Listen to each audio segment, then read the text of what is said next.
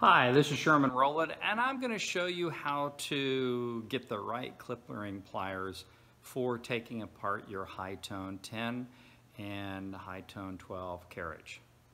This is the clip ring pliers that we use. You'll note it's a pretty simple little pliers there. I believe I got this at Harbor Freight or something like that. You could take a screenshot of this.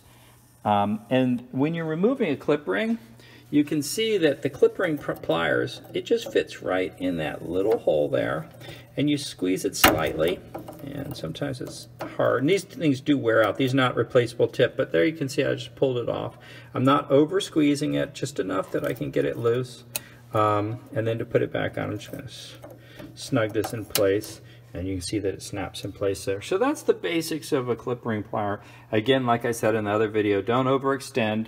But this is all that you need for being able to take those clip rings loose on the HighTone carriage.